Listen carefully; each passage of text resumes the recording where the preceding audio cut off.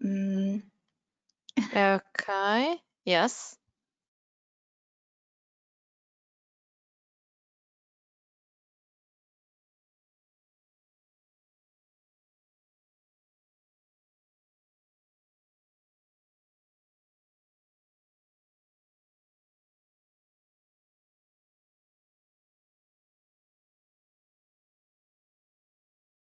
Good afternoon to everyone. I am Evelina Parisi from Aerofin's Tecna Sales Department.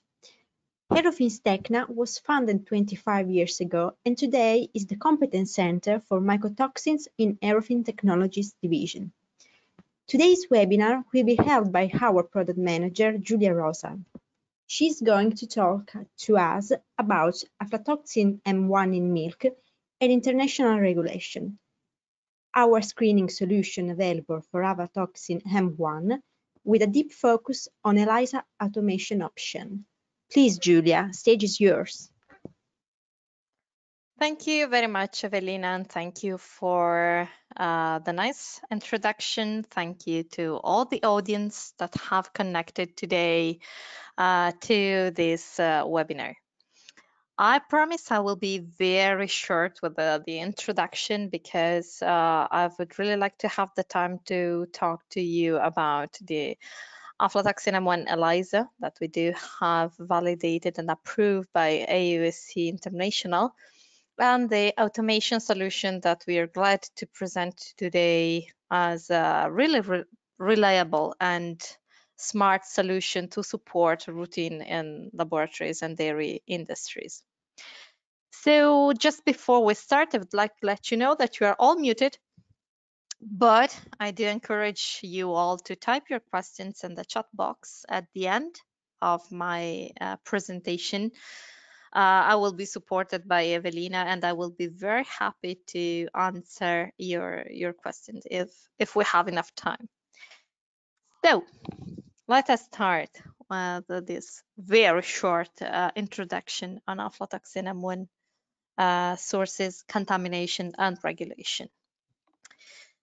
So we all know that molds grow mainly over vegetal commodities under wet and hot conditions.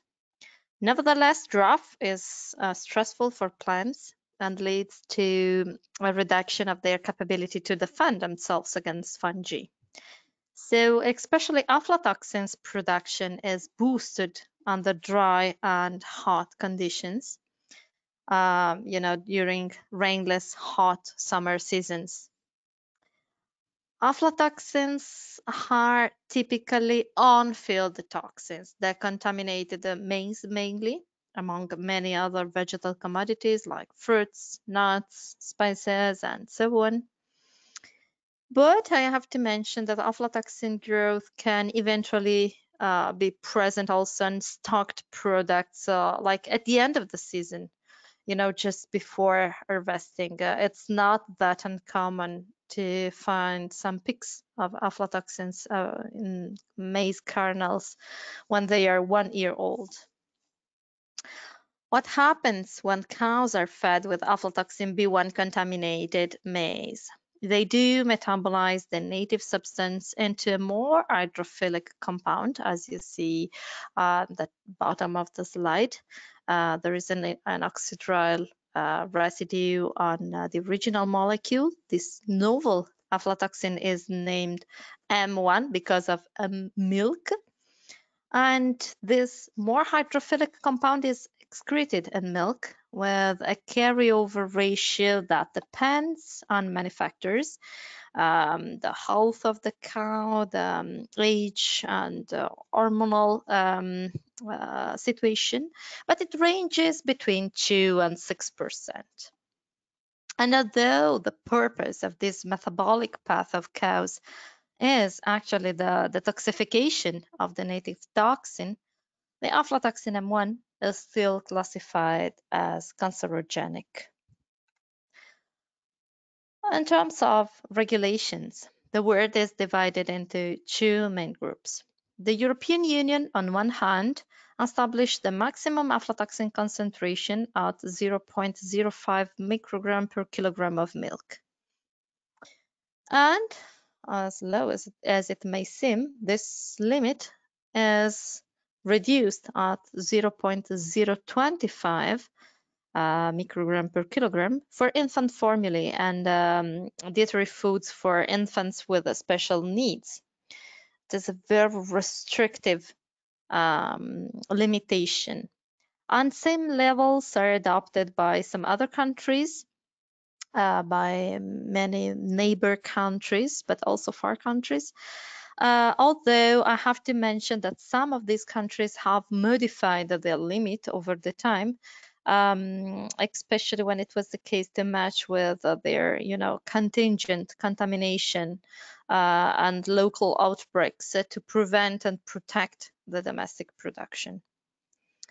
What is enforced in the rest of the world? A similar regulation.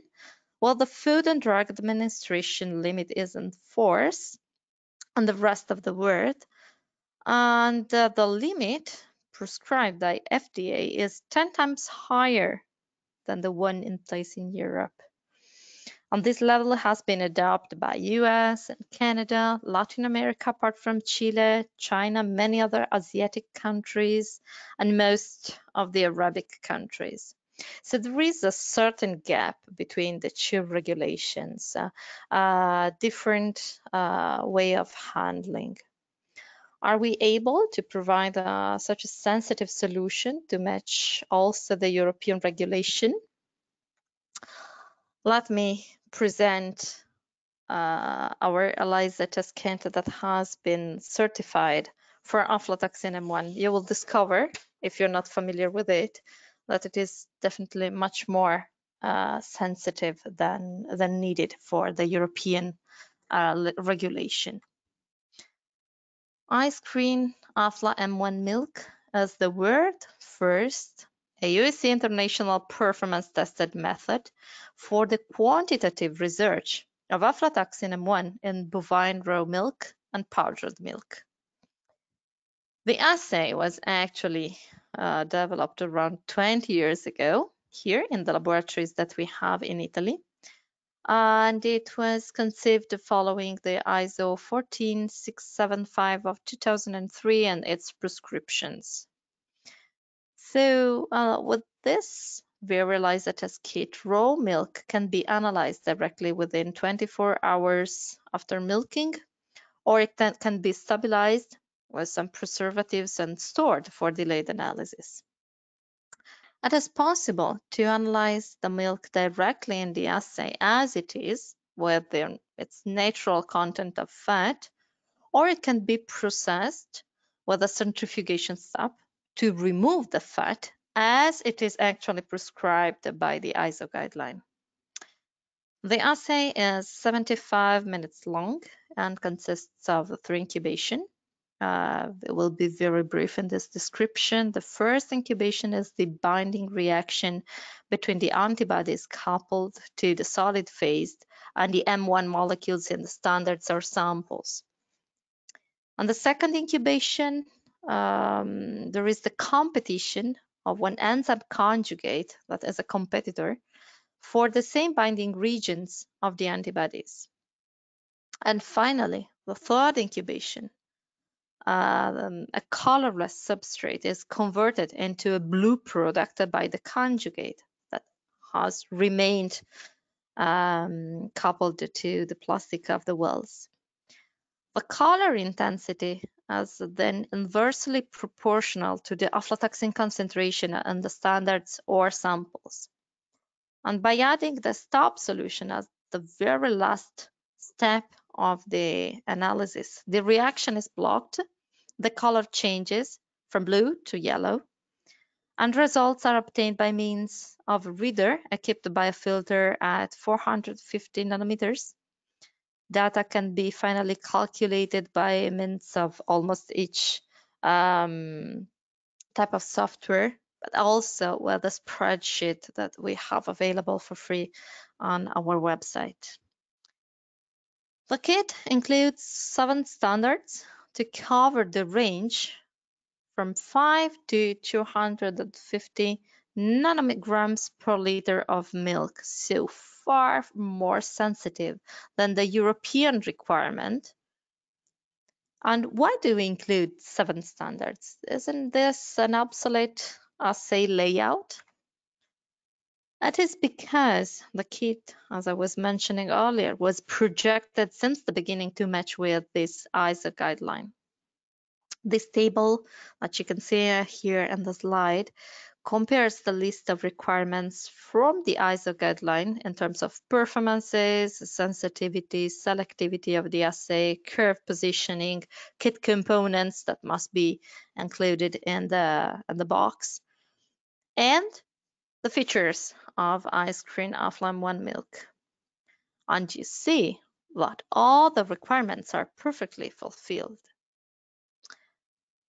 One note that I feel important regards the possibility to extend also the measuring range with a dilution of milk and therefore match also the FDA requirements that are less strict and less sensitive than the European one. As for the rest, you see a perfect match of the kit to the ISO prescriptions. This is the AOAC certificate of the kit. It was achieved in July 2020 by my colleagues from the R&D. And today, what I am going to provide you on the next few slides is a really detailed overview of the validation protocol that was very strict, very precise. I will show the results that we obtained here in Eurofins Techno Laboratories, and also those results that were confirmed as requested by AOAC. Those results that were obtained by a third-party entity, an independent laboratory set in the US named QLab, that used this very kit for the first time during the trial. We didn't know each other, and they were requested to confirm, to run the analysis, of course, on a blind scheme, and to provide their results to confirm our claim. So let us enter together inside this path that brought us the certification. As a first step, IUSC requested to us, to Eurofins Techno researchers, to run a calibration study. So we obtained 6 curves on different days. 2 different operators were involved, and we used also 2 different reading machines. The table here shows the inhibition values expressed as B over B0 of each standard obtained for each of the 6 curves. And then you get the mean result, the mean inhibition, the standard deviation, and what is, in my vision, really interesting, the coefficient of variation. Because these data show an excellent intermediate reproducibility. And indeed, this is the graph that you see on the left side of the slide. It's an overlay of 6 curves, but I actually do see just one. And they are totally one over each other. Also, let me mention that the shape of this curve is very good, with a very long linear range. That is the key for accurate and precise results. There are no flat portions at the beginning or at the end of the curve. That usually when you see those very flat portions, they are typical attempts to extend the measuring range of an antibody that is naturally shorter, and this is just something misleading and actually leading to non-accurate and not reliable results. This is a very good curve shape. The second task regarded the investigation of the method selectivity. So the question is the kit fully specific to the detection of aflatoxin M1? Or what if other compounds are in the samples, and can we expect any interference from them? So we used 1 negative milk that was non-contaminated, and it was verified through instrumental analysis. And we spiked with both Aflatoxin M1, that is our target, and Aflatoxin M2, that derives from Aflatoxin B2 and maize. And we used a concentration of 100 nanogram per liter, and we did the spiking experiments separately. While you see that we obtain pretty accurate results with the spiking for Aflatoxin M1, we weren't able to detect Aflatoxin M2, even if it is a really relevant concentration. So the closest molecule, that is M2 aflatoxin, does not show any relevant interference. But that's not finished, definitely. The blank material was used for spiking experiments. This time we spiked 10,000 nanogram per liter of native aflatoxins, fumonisin, vomitoxin, ochratoxin, zearalenone, sterigamatosystin. And these substances were fortified to stress the method and confirm the specificity. The assay was actually not affected by any mycotoxin presence, apart from B1 and G1 that actually, of course, it makes sense because they are the closest among these list to aflatoxin M1 in terms of chemical structure. But in the end, the result showed less than 0.2% of interference. So really nothing. The kit maintained its specificity. The last very challenging experiment was the verification of the maintenance of the dosage of Aflatoxin M1 in co-presence with native toxins. So we capped this 100 nanogram per liter of Aflatoxin M1 and mixed it with 10,000 nanogram per liter of other native toxins. And we created, of course, a totally unrealistic environment. This was an exercise. And possibly due to a hook effect, a negative interference was found when M1 was mixed with native aflatoxins, while for the rest of DON and zearalenone, we had no interference at all. So we investigated what happened if we reduce the concentration of B and G aflatoxins to similar concentration to match the concentration of aflatoxin M1. That is still an unnatural situation. It cannot happen in reality in the cow milk. And in this time, the interference disappeared. So in the end, at the end of this very long path, the conclusion is that there is no relevant interference to the dosage of any compound that realistically could be co-present in milk together with aflatoxin M1. The assay is selective to M1 only. So the very heart of the study is obviously the matrix study. We started assessing the performances of the assay for raw milk. Samples were spiked at 5 different concentrations to cover the whole measuring range, and we used 4 different procedures, 4 protocols, as indeed on the kit insert it is mentioned, and it is given the possibility to end user to select the procedure they prefer. Milk can be analyzed as fresh or stabilized, so 2 conditions, whole with natural content of fat, or defatted by centrifugation. And so we have 4 different conditions. 2 readers and 2 technicians were involved in the assessment, analyzing samples as blind coded and running 5 replicates each. On the tables that you see here, summarize the results that we obtained with the 4 protocols, and you see the average results are pretty accurate, really much accurate.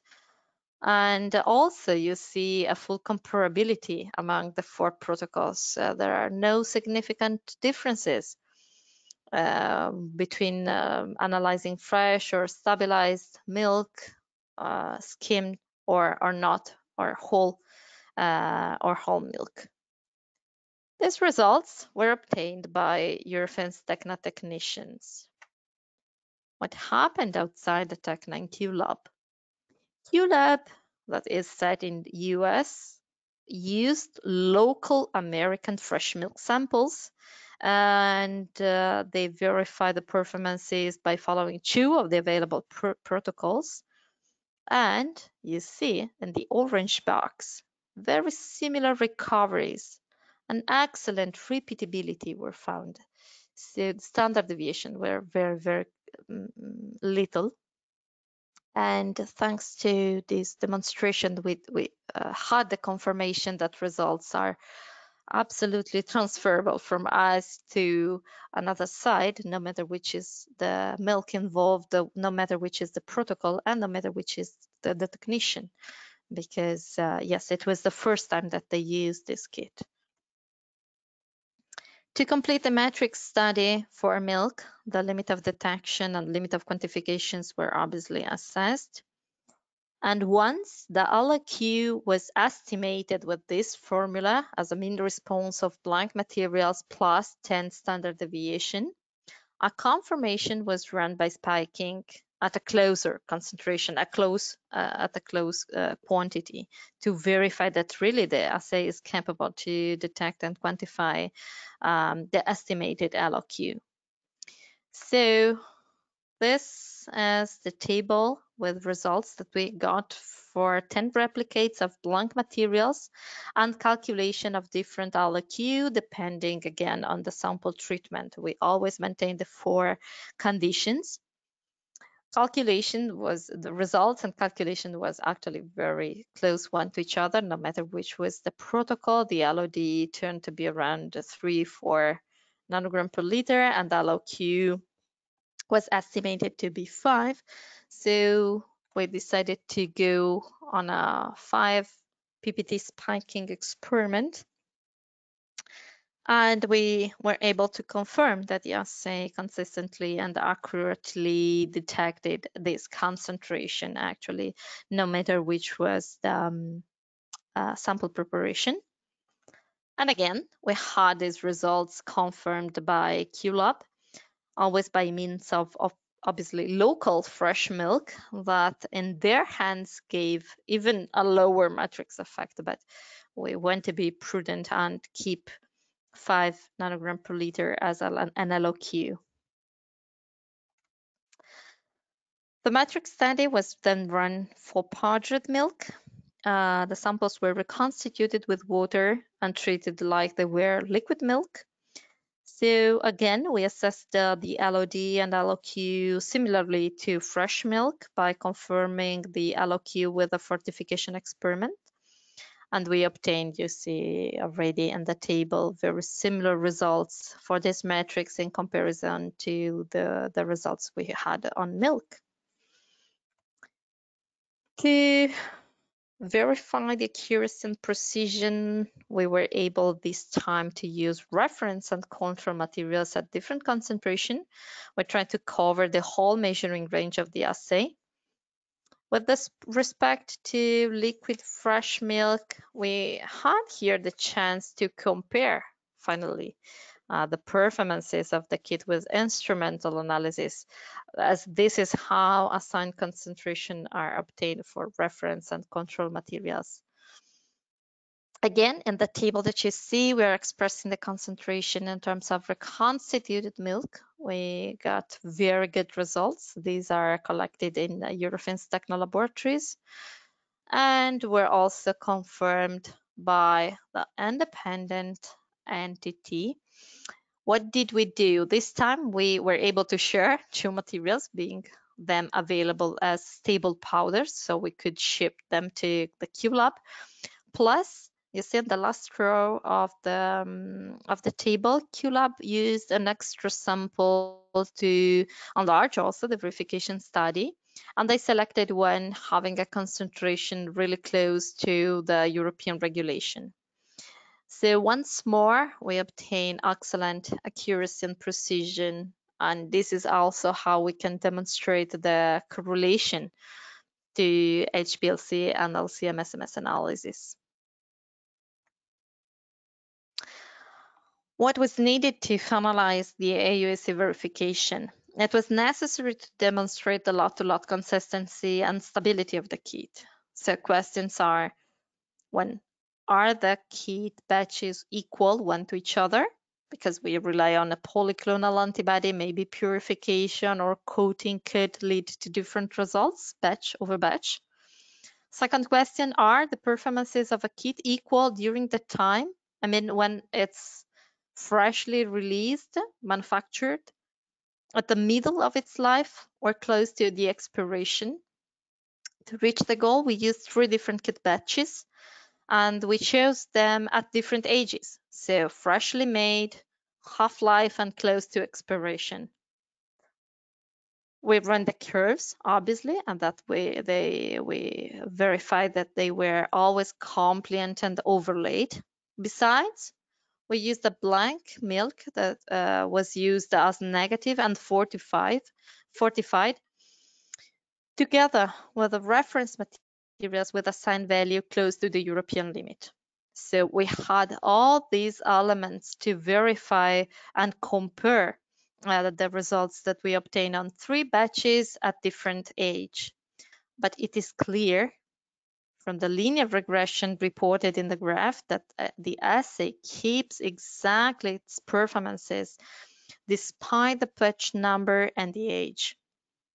And also the statistic analysis that we ran confirmed that all the data sets that we obtained were comparable one to each other. The very last aspect is the assay robustness.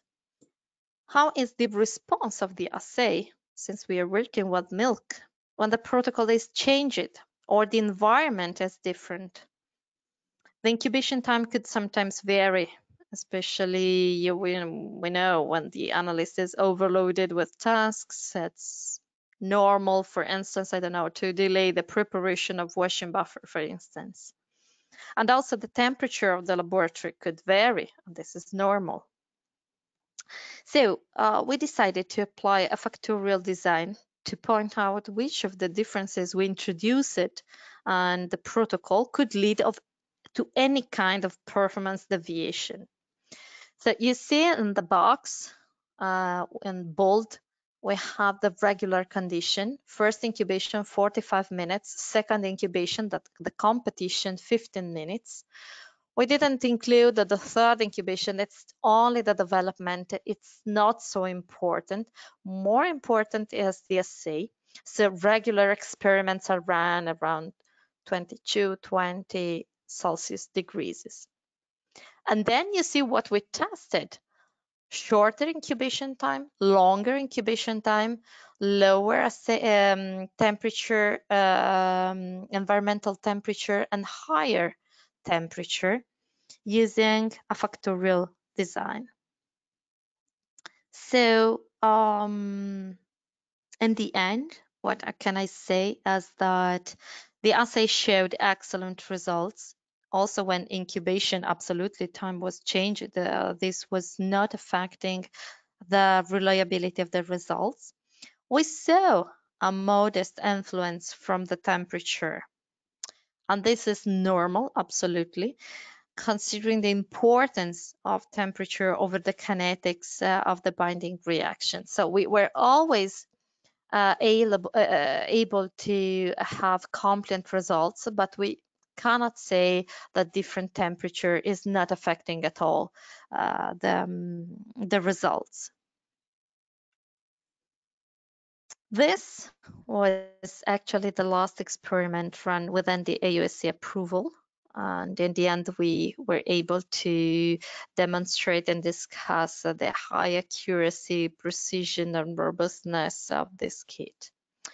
And my vision, it is not the case, it is not a case that this requirement was included in the verification protocol, as despite, the excellent robustness of ice cream AFLA M1 milk, environmental condition and the human factor also are very important parameters for immunoenzymatic assay implementation. So this final chapter of the validation gives me a reason to bring you in the second part of this presentation that regards automation. The question is, we have a very good kit and we are confident with it, but what can we do to support the routine of dairy industries and laboratories? What can we offer to reduce the variability and the human mistakes, with all the consequence, the costs and the risk of human accidents? So I am presenting the Bolt. The Bolt is a very compact, easy to use and flexible ELISA robot.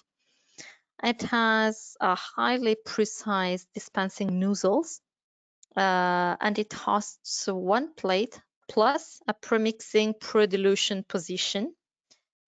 But within this plate, you can run in parallel multiple protocol if these protocols are compatible and can be hosted in the same frame.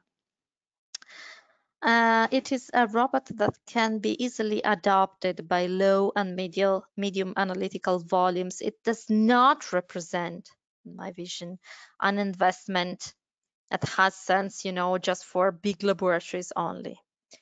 It hosts all the steps needed in any classical plate-based immunoassay. So it is able to pipette, it incubates, it shakes, it washes, it warms up and reads with an integrated reader with different wavelengths filters and calculate directly the results with different suitable algorithms that can be chosen.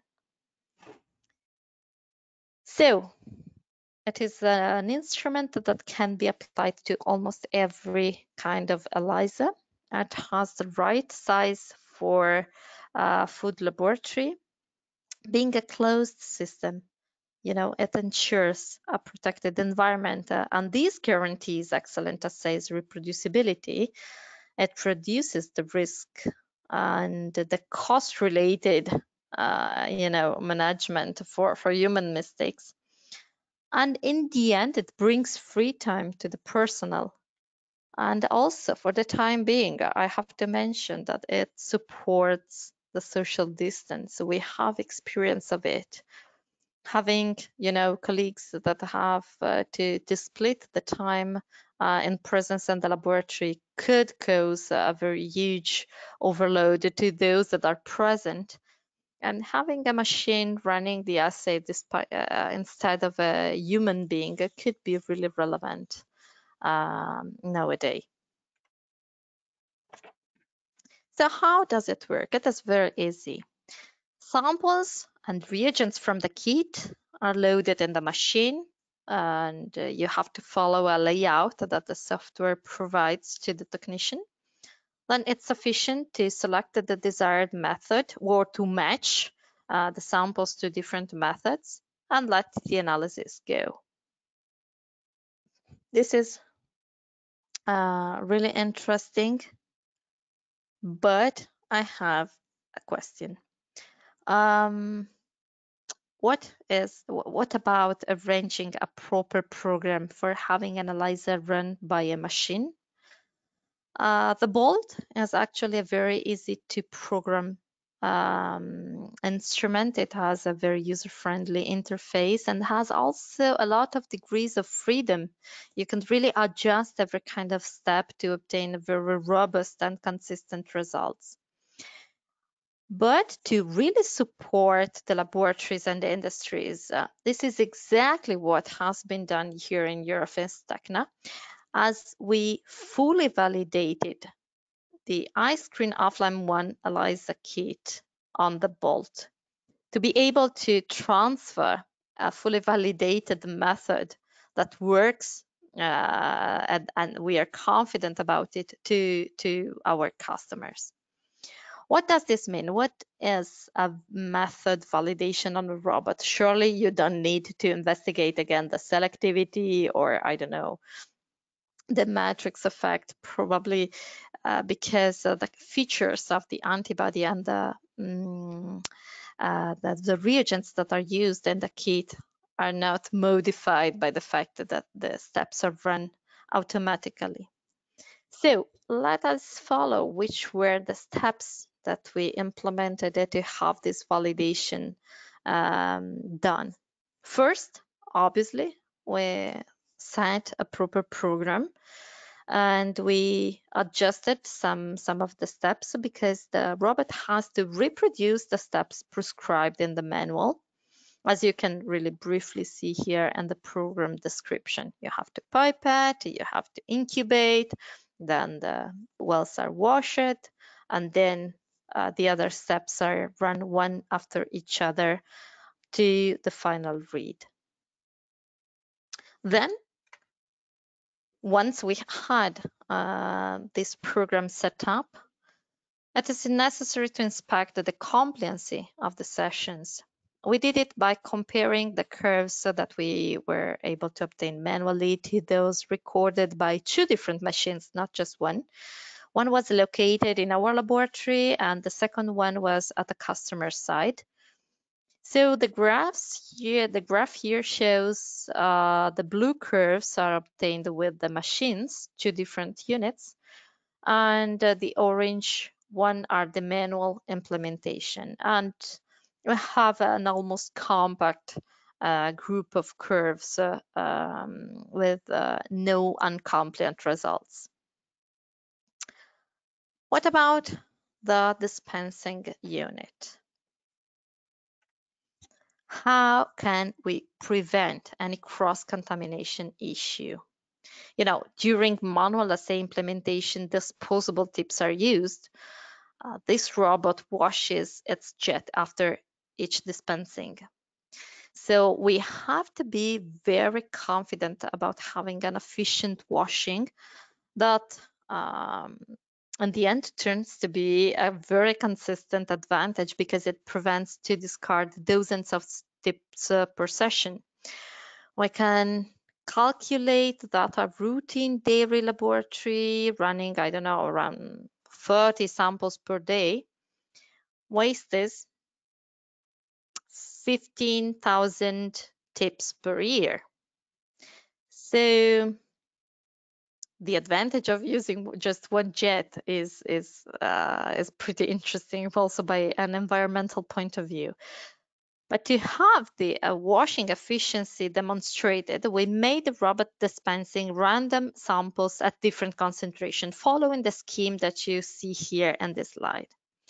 We made sure that the blank sample, pipetted just after one highly contaminated material was still detected as negative. And in this case, we were able to demonstrate that there is no influence on result because of any improper nozzle washing.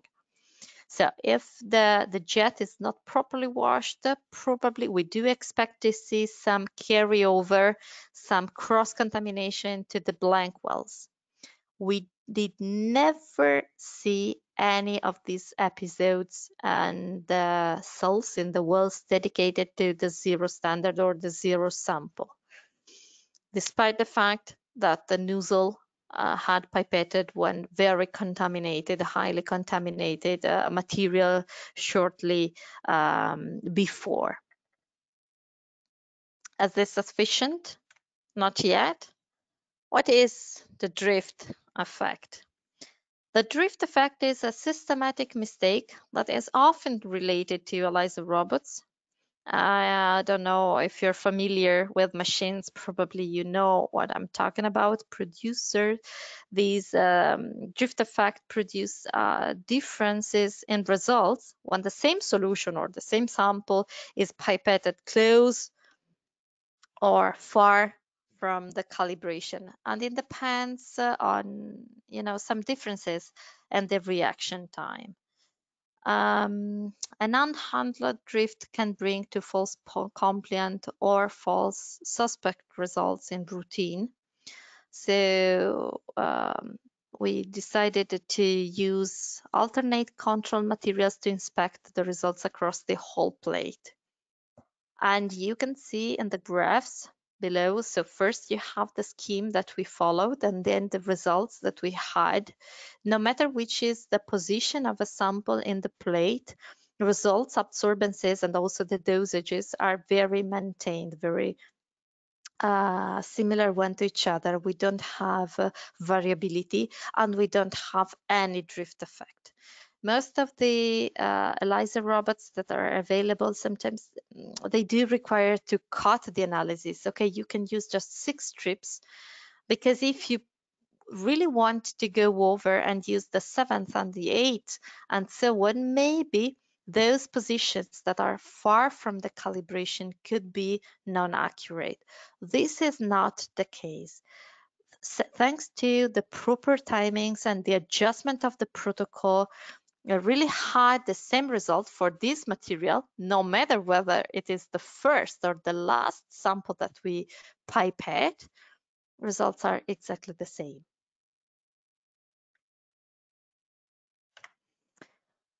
Here I go very fast. These are the results that we obtain on spiked milk and control milk materials that were always satisfactory and comparable to those obtained manually. We did not expect anything different in the end. We just wanted to challenge a bit the instrument to pipette many milk materials and verify that there were no differences in terms of consistency, in terms of robustness, from manual implementation.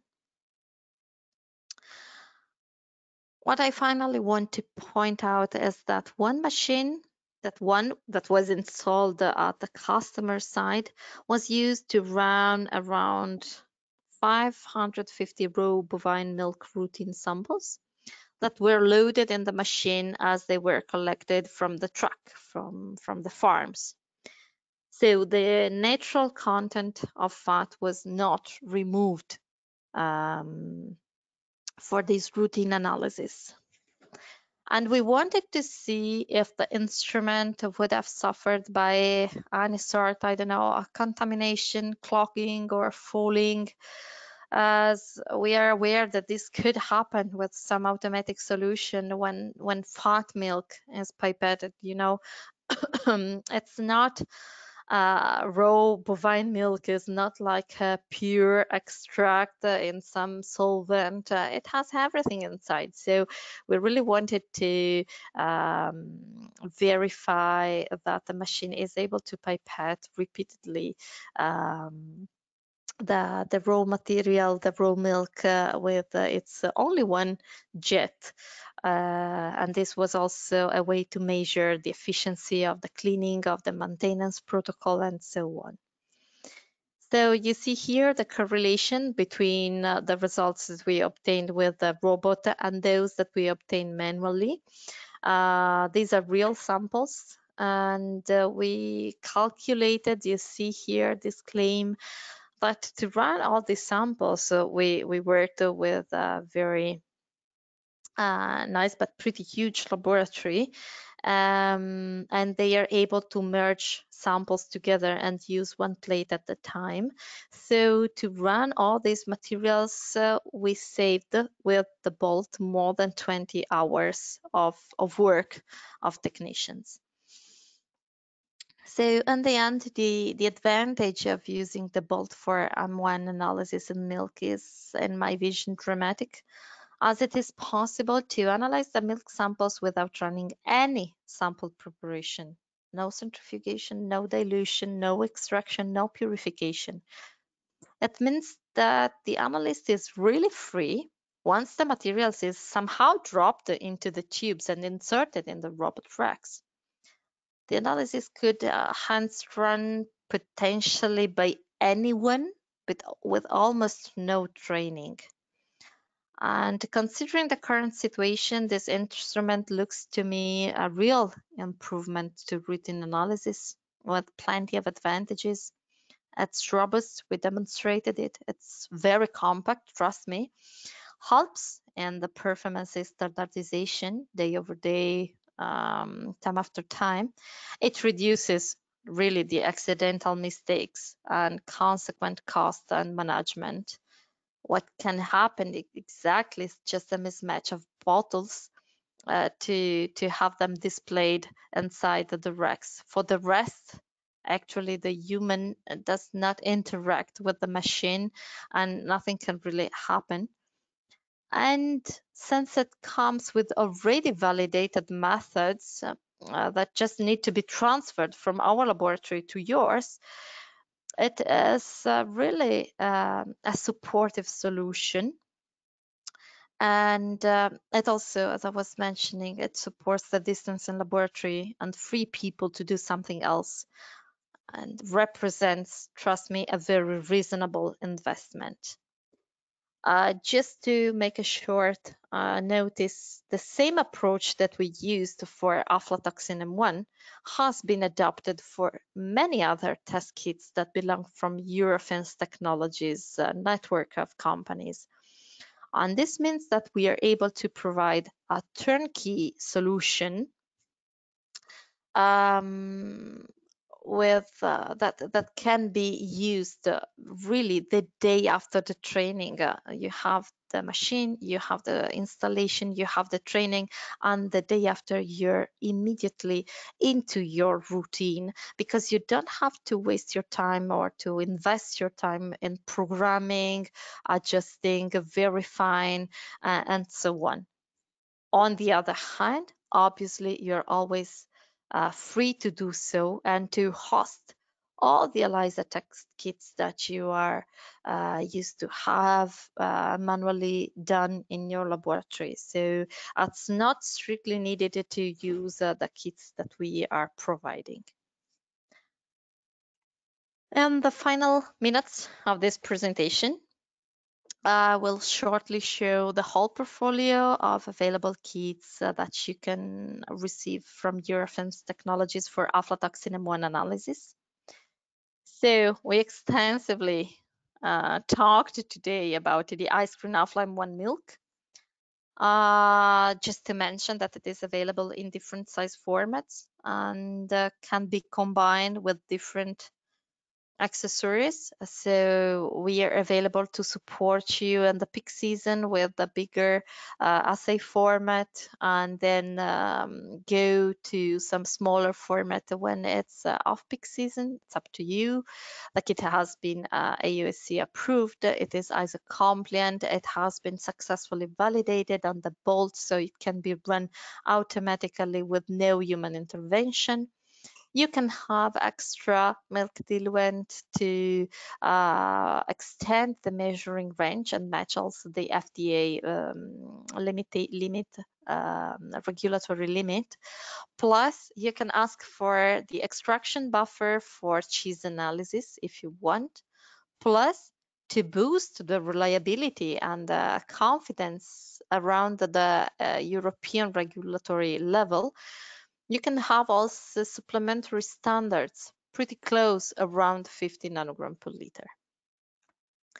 If you are searching for an all-inclusive version, there is also the ice cream AFLA. That's not the milk, because it includes all the protocols, the procedures, and the buffers also that are needed to run all these matrices: UHT milk, so pasteurized milk, both whole and skim, cheese and firm cheese, mozzarella cheese, that is a pasta filata cheese, yogurt. We are going to release some other application in the next few months. The kit relies exactly on the same reagents as the milk version. So it is just a sales choice. I mean, it has not been AOAC approved, but the reagents and the features and the performances are exactly the same that you find for the milk version. It is ISO compliant and validated to bolt. For the lowest analytical volumes, we are able to offer the B0 kit. This is a fast immunoassay with virtual calibration. Since there is no need to span kits wells for the curve, the samples are also run in single replicate, and the result is that the cost per sample dramatically drops. This is currently, to my knowledge, the most cost-efficient analytical solution available for milk analysis. even more than certain lateral flow rapid test kits that are available. And you can have also this very ELISA applied on bolt, because we did the validation as well, following the same approach that I already showed you. So I'm reaching the final, the ending of the presentation. This is the picture that I want to share with you. It's our team of women in science. Our company is currently having, more than 25 years of experience in this very field. Not all of them, of course, have the same years of experience, because some of them are really young, but this is an ownership, something that remains in the company and is of benefit to all of us. So we're very motivated, very excited to share with our customers our background, our experience. Our commitment is to use our scientific knowledge to bring reliable, concrete, smart solutions to laboratories and industries. Today, we can count on the support of many dairy industries that have already trusted us for decades. Since the first outbreaks, in the Mediterranean area and the Balkan area of aflatoxins B and M of past years. And today also, I have the powerful support of the Eurofins family we belong now to. So, hope it was interesting to you. Thank you very much for your attention. Thank you for joining me. These are the contact you can always write to, my personal email, plus the technical assistant team email that is supported by my colleague Valeria and Julia. I have also inserted here 2 icons that brings you to our videos, our short video demo for Aflatoxin M1 kit run manually and the bolt presentation. So feel free to explore our YouTube channel and subscribe and follow us on our social to stay posted on our news. I think I've done. Evelina, I don't know if you were able to collect any question from the audience. Yes. Thank you so much, Julia, for this very detailed presentation. We will try to answer to some of the questions, considering that we are close to run out of time. Of course, if in the next days you will have further questions, you can feel free to write us to the web addresses that you can see on these slides. So let's start, Julia. Do you have a validated application for the robot for aflatoxins in cereals?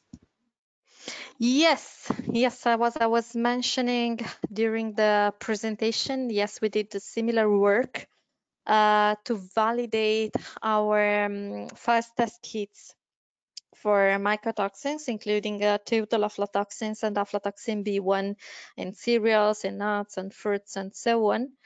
It was challenging because fast kits are usually not easy to be hosted on an automatic platform. But yes, we managed, and we are happy with the results that we have. So we're also we can transfer these methods to the laboratories as well, and we have fully validated them. Yes, both for total aflatoxins and B1. Okay. Second question. Is it possible to remove some standards or the duplicate wells from M1 assays with a robot?